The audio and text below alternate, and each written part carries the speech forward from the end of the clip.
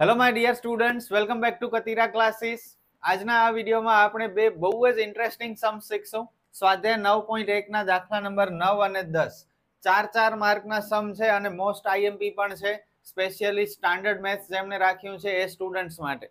Okay, basic maths વાળાને તો માત્ર 2 માર્કમાં સિમ્પલ સમ પૂછાય છે, પણ આ જે સમ છે એ 4 માર્ક વાળા છે. તો સ્ટાન્ડર્ડ મેથ્સના સ્ટુડન્ટ્સ પૂરેપૂરું ધ્યાન આપે. 4 માર્ક આ ચેપ્ટરના લેવાના જ છે. ઓકે, જુઓ સમ વાંચીએ આપણે. દાખલા નંબર 9. એક ટાવરના તળિયાથી એક ઇમારતની ટોચના ઉચ્છેદ કોણનું માપ 30 અંશ છે. ટાવરના તળિયાથી ઇમારતની ટોચના ઉચ્છેદ કોણનું માપ, ઉચ્છેદ કોણ એટલે ઉપર તરફ જોઈએ છીએ આપણે. ટાવરના તળિયે ઊભા છીએ, ઇમારતની ટોચને જોઈએ છીએ, તો 30 નો ખૂણો બને છે. એવી જ રીતે ઇમારતના તળિયાથી ટાવરની ટોચના ઉચ્છેદ કોણનું માપ 60 અંશ. હવે ઇમારતના તળિયાથી ટાવરની ટોચને જોઈએ છે, તો 60 નો ખૂણો બને છે. ટાવરની ઊંચાઈ 50 મીટર હોય તો ઇમારતની ઊંચાઈ શોધો. ખબર પડે છે કઈ કે કન્ફ્યુઝન છે? સિમ્પલ છે. જુઓ, બે વસ્તુ છે, એક છે ટાવર, એક છે ઇમારત. એટલી તો ખબર પડી, તો દોરી નાખો. આ ટાવર, આ જમીન, આ ઇમારત. હવે ટાવર અને ઇમારત બંનેમાંથી એક બિલ્ડિંગ નાની છે, એક મોટી છે. અત્યારે ખબર નથી પડતી કે કોણ મોટું કોણ નાનું, એટલે આપણે બંને સરખા દોરી નાખ્યા. ઓકે, હવે જુઓ, ટાવરના તળિયાથી ઇમારતની ટોચના ઉચ્છેદ કોણનું માપ 30 અંશ. આ ટાવર, આ ઇમારત. ટાવરના તળિયાથી ઇમારતની ટોચને જોશું તો અહીં 30 અંશનો ખૂણો બનશે, અને ઇમારતના તળિયાથી અહીં ઊભીને ટાવરની ટોચને જોશું તો 60 નો ખૂણો બનશે. હવે નિયમ એમ કહે છે કે મોટા ખૂણાની સામેની બાજુ મોટી હોય અને નાના ખૂણાની સામેની બાજુ નાની હોય. સમજ્યા? તો ઇમારતના તળિયાથી આપણે ટાવરની ટોચને જોઈએ છીએ તો અહીં 60 નો ખૂણો બને છે, અને એનો મતલબ અહીં 30 નો ખૂણો બને છે. તો 60 નો ખૂણો મોટો છે, તો એની સામેની બાજુ પણ મોટી હશે. તો આ ટાવરની ઊંચાઈ વધારે હશે ઇમારત કરતા. ઓકે, હવે બધું ક્લિયર થયું. આ ઇમારતના તળિયાથી ટાવરને જોશું તો 60 અંશનો ખૂણો, ટાવરના તળિયાથી ઇમારતને જોશું તો 30 અંશનો ખૂણો બને છે. હવે પ્રોપર આકૃતિ થઈ. હવે નામ નિર્દેશ કરી દઈએ. એ બી સી ડી. ટાવરની ઊંચાઈ 50 મીટર છે, આ 50 મીટર એ બી. અને હવે થોડું લખાણ કરી લઈએ. અહીં એ બી ટાવર છે અને સીડી ઇમારત છે. ત્રિકોણ એબીસી માં ખૂણો બી બરાબર 90 અંશ અને ખૂણો સી બરાબર 60 અંશ. એબીસી માં સી પાસે 60 અંશ. એવી જ રીતે ડીસીબી અથવા બીસીડી, કંઈ પણ બોલો ચાલે. એમાં સી પાસે કાટખૂણો બનશે અને બી પાસે 30 અંશનો ખૂણો બને છે. ઇમારતની ઊંચાઈ શોધવાની છે, જેના માટે આપણે એચ ધારી લઈએ, અને ટાવરની ઊંચાઈ 50 આપેલી છે. એ બી બરાબર 50 મીટર, અને ધારો કે સીડી બરાબર એચ મીટર. ઓકે, તો we have to find value of H.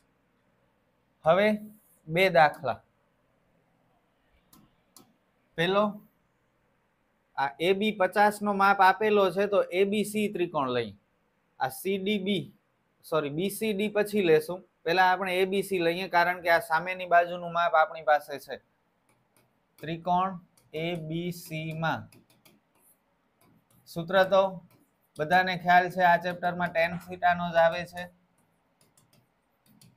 થીટાની કિંમત છે 60, સામેની બાજુ એ બી, પાસેની બાજુ બીસી. 60 ની સામે જુઓ એ બી છે ને પાસે બીસી છે.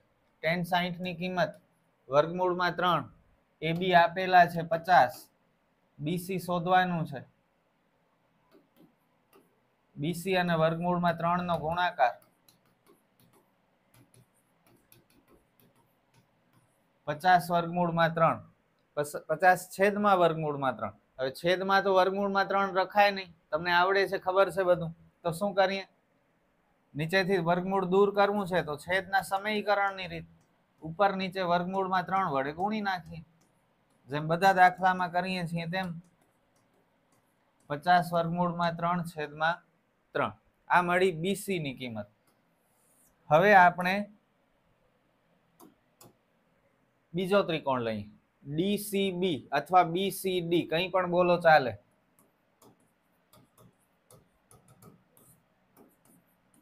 tan થીટા, થીટાનો માપ છે હવે 30. સામેની બાજુ 30 ની સામે કોણ છે? સીડી, અને પાસે બીસી. tan 30 ની કિંમત 1/3. સીડી એચ ધાર્યું છે આપણે, અને બીસી હમણાં જ આપણને મળ્યું 50 વર્ગમૂળમાં 3/3.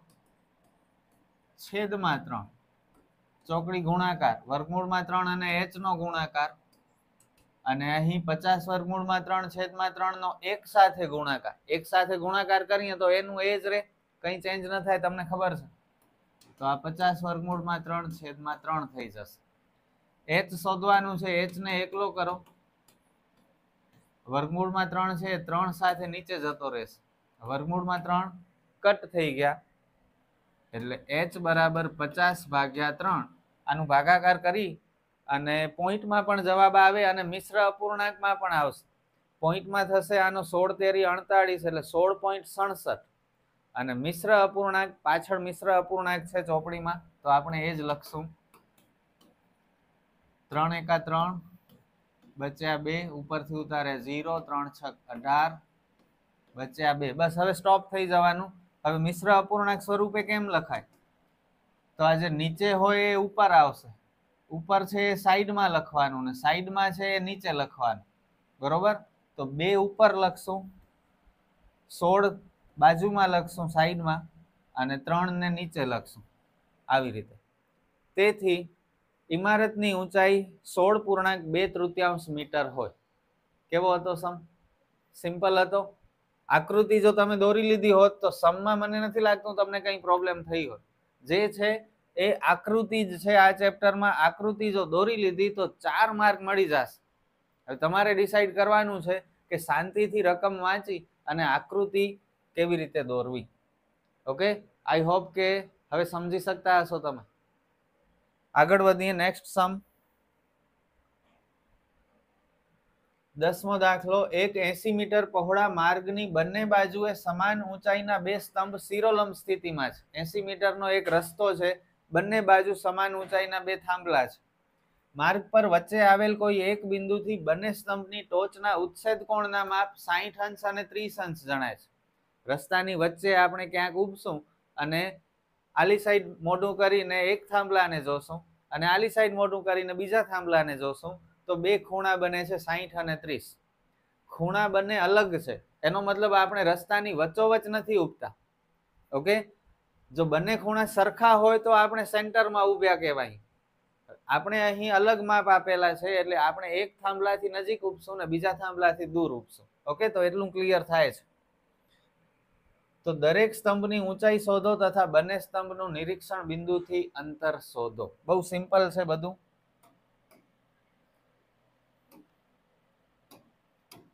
જુઓ, સૌથી પહેલા આપણે દોરીએ જમીન, ત્યારબાદ એક આ પહેલો થાંભલો, એવી જ રીતે આ બીજો થાંભલો.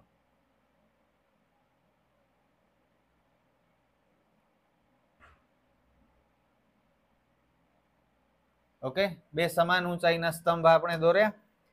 હવે અહીં એક નિરીક્ષણ બિંદુ છે. ધારો કે આ બિંદુ નિરીક્ષણ બિંદુ છે. વચમાં નથી ઊભવાનું, કારણ કે અલગ માપ છે. એક થાંભલાની નજીક ઊભા રહીએ, એક થાંભલાથી દૂર ઊભા રહીએ. અહીંથી આપણે બંને થાંભલાની ટોચને જોઈએ છીએ, તો કંઈક આવી આકૃતિ બનશે.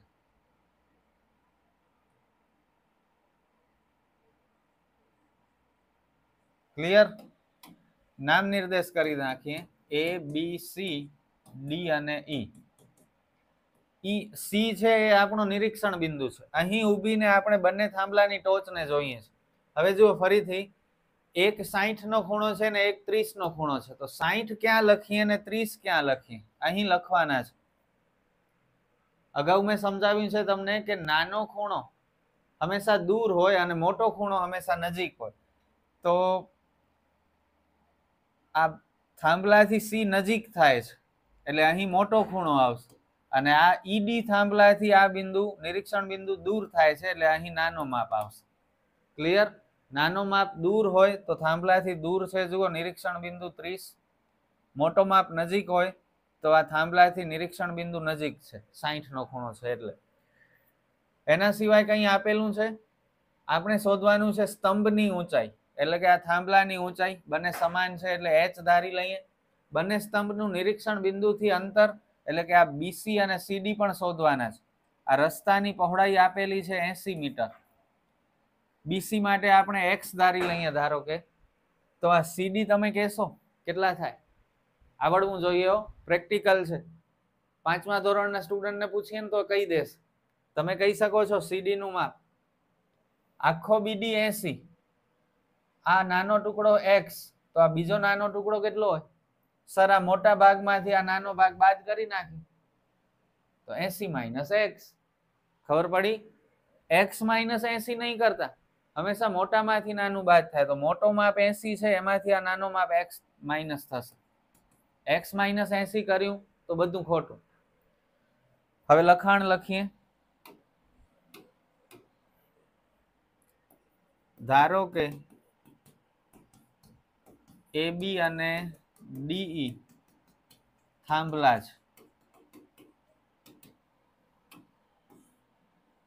સ્તંભ છે. બિંદુ સી એ નિરીક્ષણ બિંદુ છે.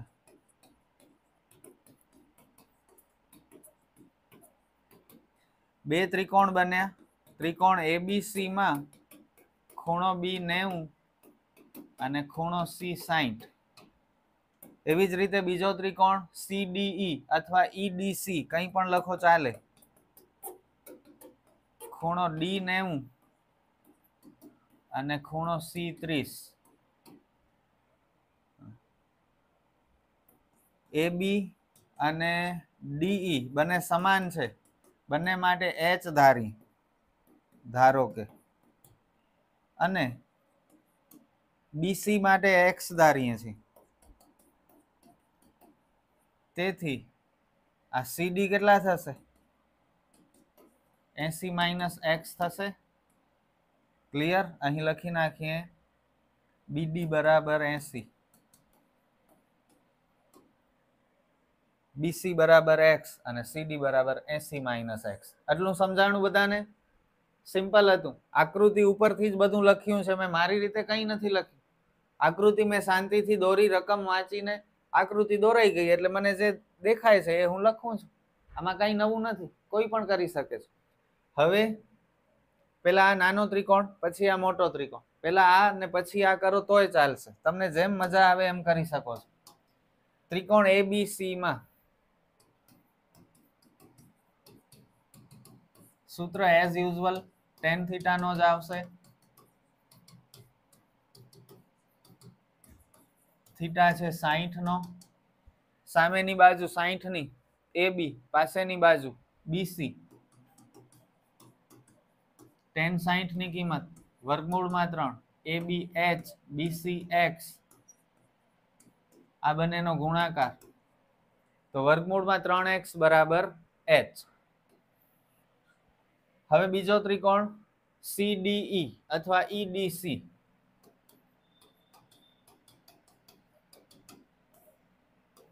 ફરીથી tan થીટા,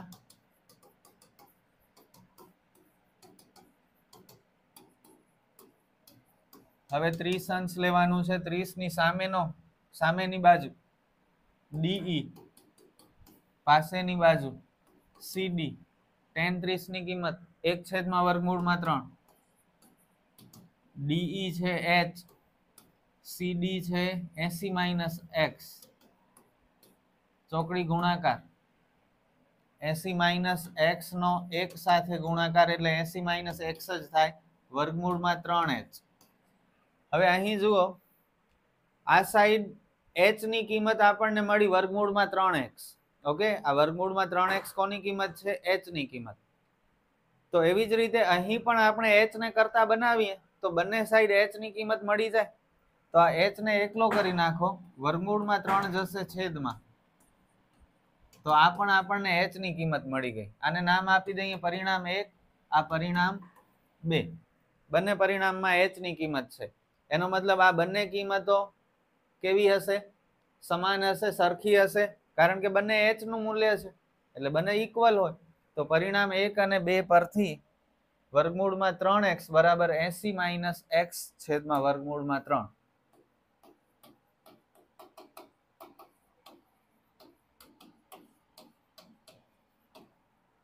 વર્ગમૂળમાં 3x બરાબર 80 માઇનસ x છેદમાં વર્ગમૂળમાં 3. બરોબર. હવે શું? ફરીથી ચોકડી ગુણાકાર. આ વર્ગમૂળમાં 3 આની સાથે આવશે ગુણાકારમાં. ઓકે, એક સ્ટેપ હું વધુ લખું છું, તમે ડાયરેક્ટ કરી નાખશો તોય ચાલશે. વર્ગમૂળમાં 3 ગુણ્યા વર્ગમૂળમાં 3 એટલે 3x થઈ જશે. ઓકે, આ એક સ્ટેપ મેં વધારે લખ્યો છે. x વાળા પદ ડાબી સાઈડ ભેગા કરો, પ્લસ થઈ જશે 3x અને x 4x. અહીં કઈ નથી તો 1x સમજવાનું. 4 જશે છેદમાં, તો x ની કિંમત મળી આપણને 20 મીટર. x એના માટે ધાર્યું છે? નિરીક્ષણ બિંદુથી પહેલા સ્તંભનું અંતર. એવી જ રીતે નિરીક્ષણ બિંદુથી બીજા સ્તંભનું અંતર પણ શોધવું પડશે ને, CD. બંને સ્તંભનું નિરીક્ષણ બિંદુથી અંતર શોધવાનું છે. તો CD પણ શોધી લઈએ. 80 માઇનસ x, x ની જગ્યાએ 20 એટલે આ 60 મીટર. તો નિરીક્ષણ બિંદુથી બંને સ્તંભનું અંતર તો મળી ગયું. હવે આપણને જોઈએ h. h બંને પરિણામ h ની જ કિંમતો છે. કોઈ પણ એક પરિણામ ઉપાડી લો. સહેલો અને નાનો કેવો લાગે છે? આ પહેલો પરિણામ. તો બસ આ પહેલા પરિણામની મદદથી આપણે સ્તંભની ઊંચાઈ મળી જશે. શું હતું? h બરાબર વર્ગમૂળમાં 3x હતા ને. h બરાબર વર્ગમૂળમાં 3x. x ની જગ્યાએ શું મૂકી દઈએ? 20. જનરલી નંબર પહેલા આવે, વર્ગમૂળ પાછળ આવે. તો 20 વર્ગમૂળમાં 3. આ શું મળી ગયું? બંને સ્તંભની ઊંચાઈ. સમ ઓવર. બે વસ્તુ શોધવાની હતી આપણે. જુઓ, દરેક સ્તંભની ઊંચાઈ શોધો એટલે કે h જે 20 વર્ગમૂળમાં 3 મળ્યું, અને બંને સ્તંભનું નિરીક્ષણ બિંદુથી અંતર શોધો. તો પહેલો અંતર x જે 20 મળ્યું, બીજો અંતર 80 માઇનસ 20 એટલે 60 મળી ગઈ. શું હતું સમમાં? બહુ ઈઝી હતું. છેલ્લે ફાઇનલ સ્ટેટમેન્ટ લખી નાખીએ. તેથી બંને સ્તંભની ઊંચાઈ 20 વર્ગમૂળમાં 3 મીટર અને નિરીક્ષણ બિંદુથી એક સ્તંભનું અંતર 20 મીટર અને બીજા સ્તંભનું અંતર 60 મીટર છે. That's it. પૂરા 4 માર્ક મળે. પેપર જોવા વાળા રાજી થઈ જશે તમારા ઉપર. અને ક્યાંય કદાચ કોઈક નાની મિસ્ટેક કરશો ને તો એ નજરઅંદાજ કરી અને માર્ક નહીં કાપે. જો આવું પ્રેઝન્ટેશન હશે તમારું, ઓકે, કંઈ એક્સ્ટ્રા નથી લખ્યું, કંઈ બિનજરૂરી નથી લખ્યું, બધું જ પરફેક્ટ અને પ્રોપર મેં તમને સમજાવ્યું છે. આશા રાખું છું કે આ વિડીયો તમને ગમ્યો હશે. કમેન્ટમાં જરૂર જણાવજો વિડીયો કેવો લાગ્યો. ગમ્યો હોય તો ફ્રેન્ડ સાથે શેર પણ જરૂર કરજો, જેથી વધારે ને વધારે સ્ટુડન્ટ્સને આ વિડીયો ઉપયોગી થઈ શકે. સ્ક્રીનશોટ જોઈએ તો લઈ લો. આપણે ફરી મળીએ નેક્સ્ટ વિડીયોમાં. Good bye.